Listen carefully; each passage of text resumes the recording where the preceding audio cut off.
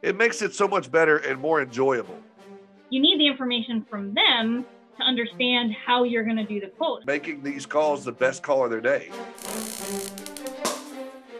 Ladies and gentlemen, I am here hanging out with Therese Potter, and we're talking about the perfect quote process.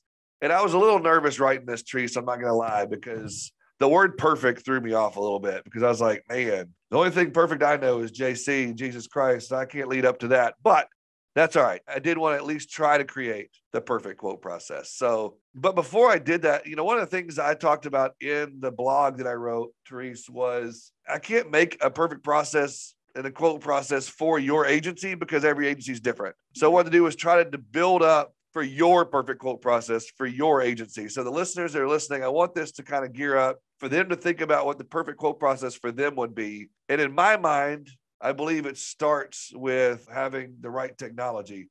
So first of all, Therese, hi.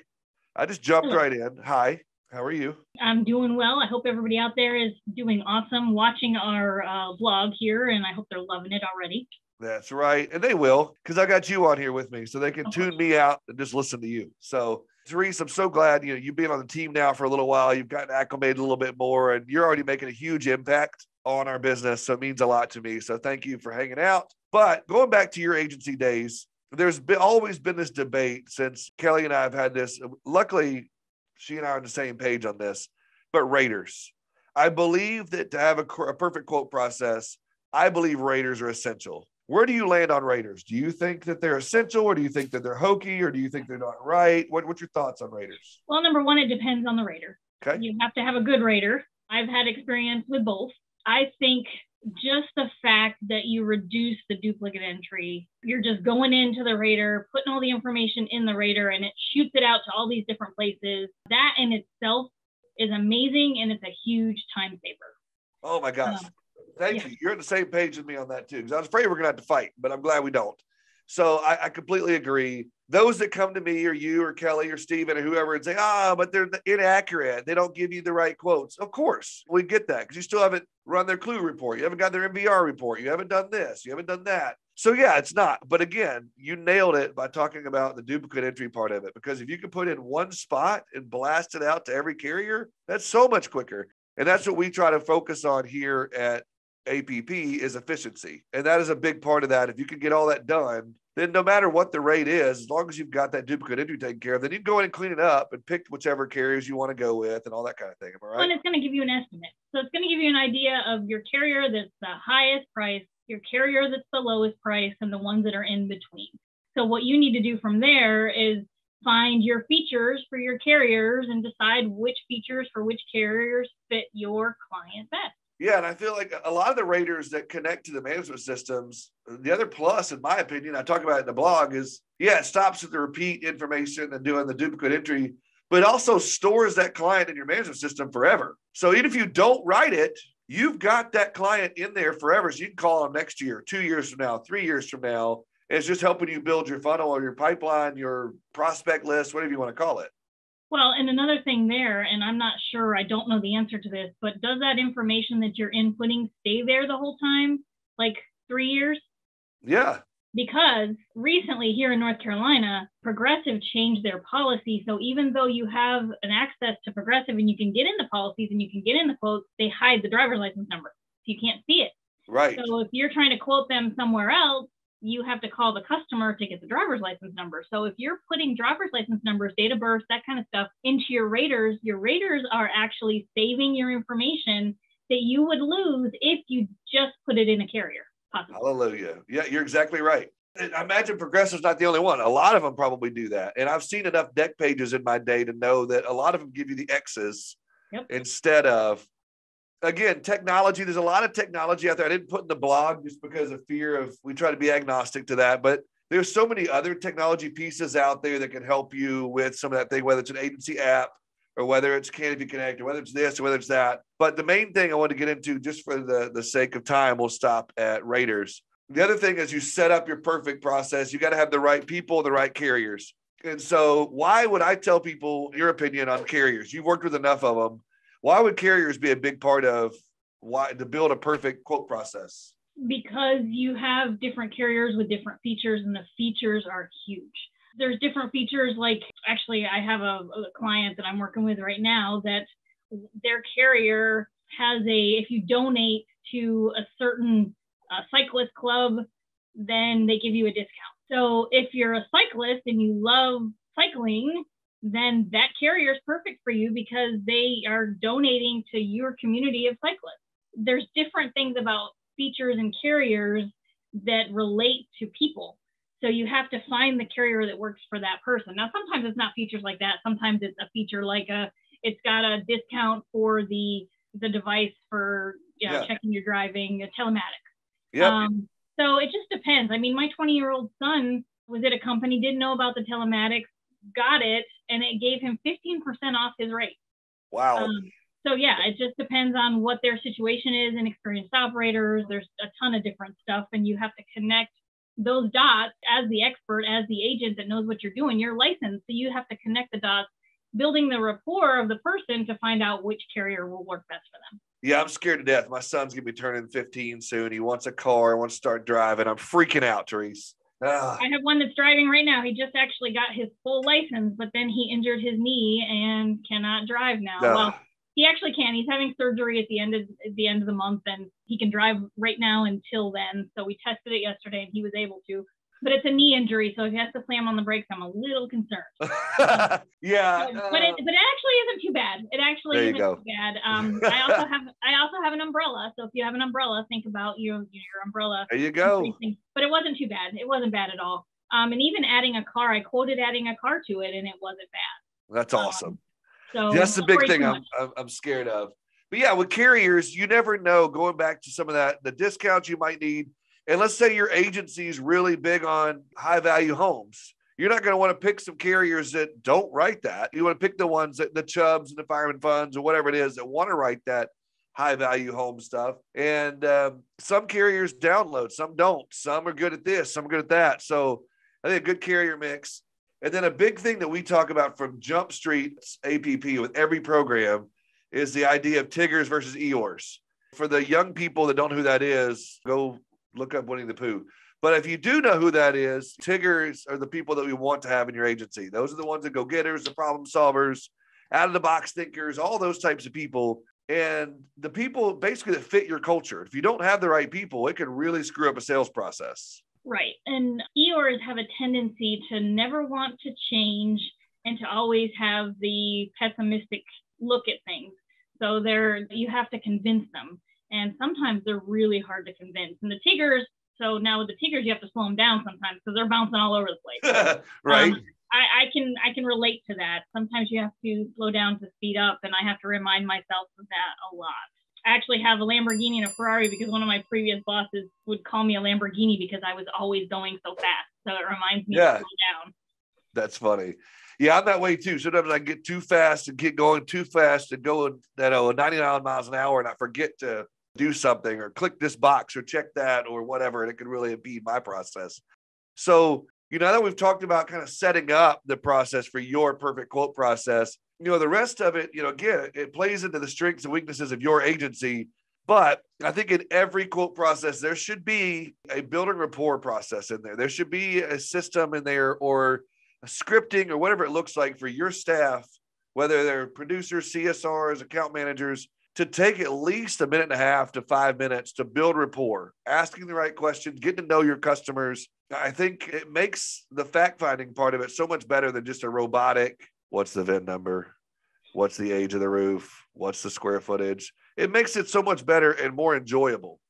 Right. I actually just listened to some calls, and the person didn't even say, hey, how are you? I was like, oh, wait a minute.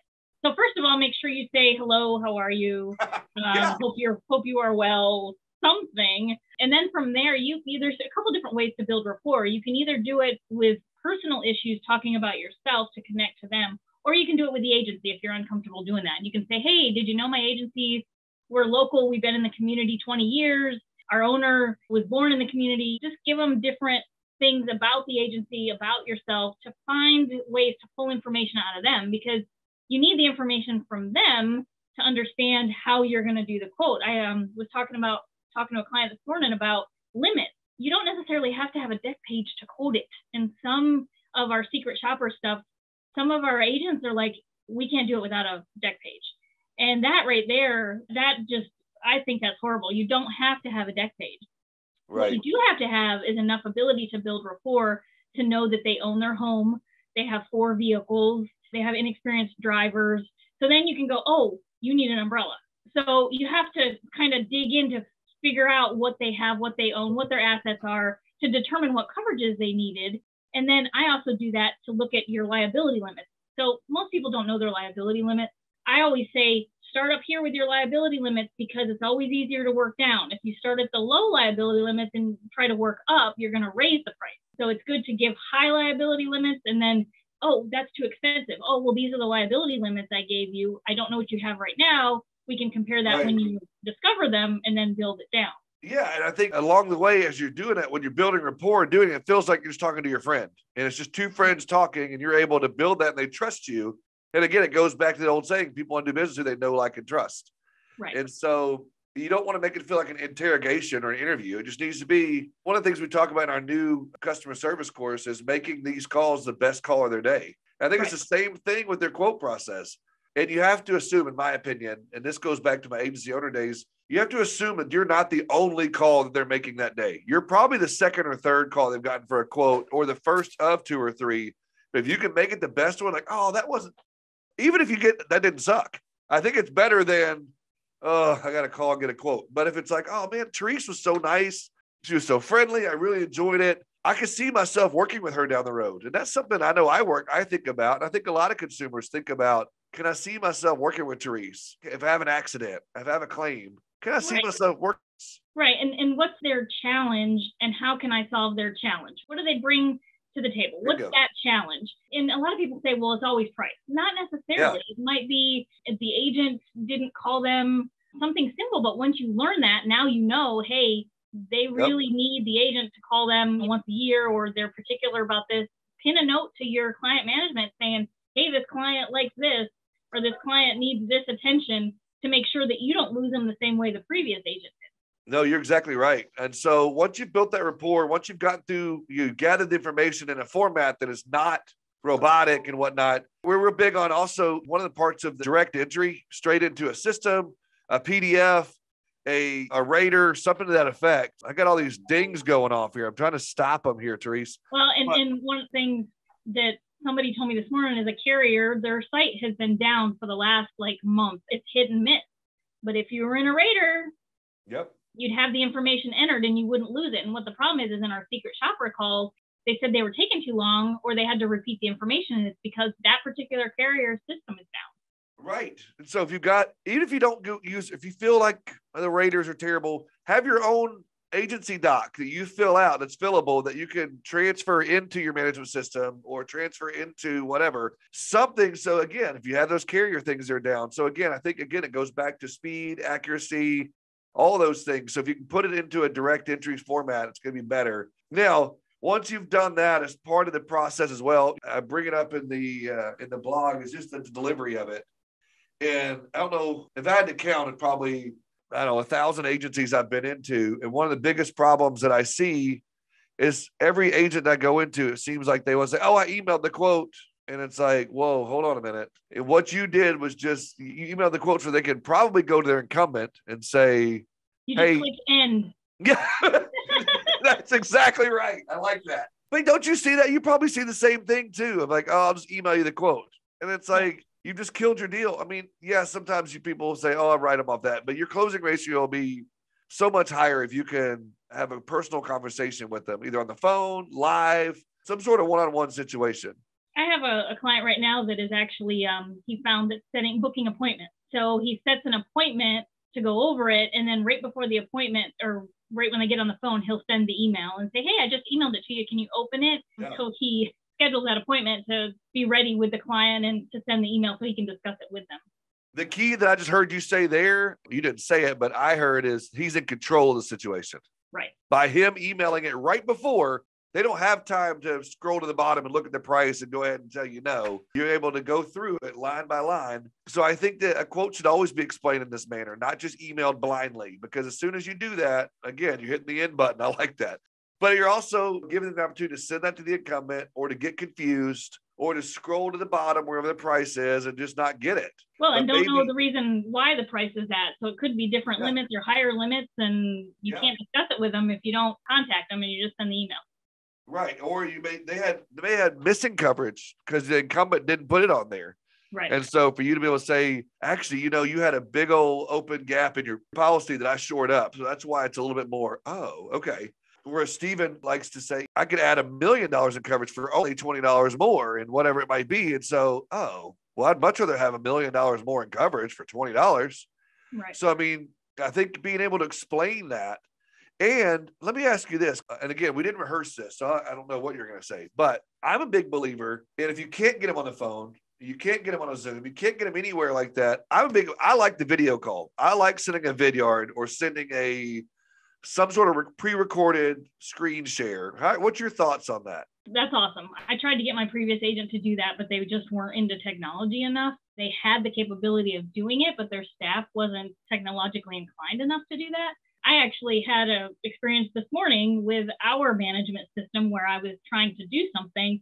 And for the first time, the support sent me a video of how to do it. And I was like, this is cool. This is exactly what I needed because I'm visual, so I need to see it.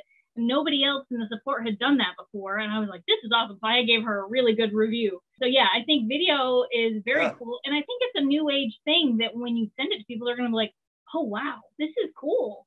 And you can track it immediately. Like I love you'll get these as you get going too. And you probably already have, but I love getting the email from Vidyard that says, your activity this week, you've had 14 people watch your videos this week. And I'm like, yeah, it gives me a little, and I get that email immediately and it can say, Therese Potter is watching your video. So I know I got to call them while they're watching it. And it's just one of those things. And sometimes they know, and sometimes they don't. Like, oh, I'm just not through watching it. It's like, oh, that's wild. I didn't know. But I love the video. But again, it's better than just sending a blind email and a quote or expecting them just to understand it. The last thing before we wrap up, and I wish I had more time to get through this, but for times I want to make sure we talk about it though, is follow up. And I think that a big problem that people have in the quote process is, well, I delivered the quote. All right. Did you follow up? Well, no. Well, how do you expect to close the deal? And I think it's crazy that people don't do that. Did they do that at some of your clients or agencies you used to work at? They do the same thing. They don't set follow-ups for it. They just end. I love it. They push the end button by not following up. So you have to follow up at least twice afterwards, at least. Yep. And then by the third time, if you don't get a response, you know what you do next? Set it out for 6 months or 5 months for their 6-month renewal if it's a 6-month policy or a year. Put in that, help yourself by getting, what's the word I want? It's not win backs. The word for when you lose a quote and you don't win it, you don't earn it. Quoted not. X date. Yeah, there you go. X date. There you go. So basically, you are doing yourself a favor by setting tasks in the system that are X dates because you're giving yourself your own lead by putting them in the system. You're 100% correct. And some stats I put in there that I learned back in my Pace Centers days, and now Kelly and I have talked about them too. 80% of sales require 5 follow-ups. 44% of salespeople give up after 1 no. It's like, well, I got the no and I moved on. Well, why not follow up? Just push it a little bit further and say, well, where are we disconnecting on? Or what can I help you solve that problem? Or find a way, like you said, what's their challenge and try to overcome that. Some people don't want to because they're lazy or they're not confident. And then the biggest one I saw was 92% of salespeople give up after 4. So if you want a challenge to be a little better than them, take that challenge and be the 5th one and get that sale. Because if 80% require 5 follow-ups, try to get that 80%. I think that's a big problem that agencies have. They don't want to do that. So again, I'm scared to say it, but her perfect quote process requires having the right technology, the right people, and the right carriers. And then it's just a matter of getting the information in a friendly, polite, gathering information in a way that's not robotic, and then directing entry into the system, and then delivering it in a manner that is going to be personal, and then following up. It's pretty simple. It's not perfect. Well, maybe I should change the title to Quoting for Dummies. But either way, I think the process works, and it follows right along with our Apex sales program.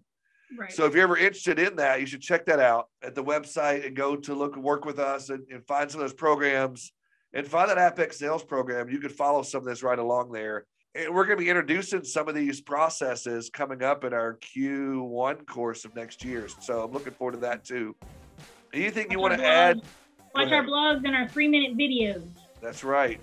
Steven's putting out stuff. Therese is putting out stuff. We got a lot of content coming out. And so it's all free. That's the cool part. So check us out on LinkedIn, follow our travels, follow what we're doing, and Happy New Year. So talk to you later. Have a great day. Thank you, Therese. No problem. Thank you.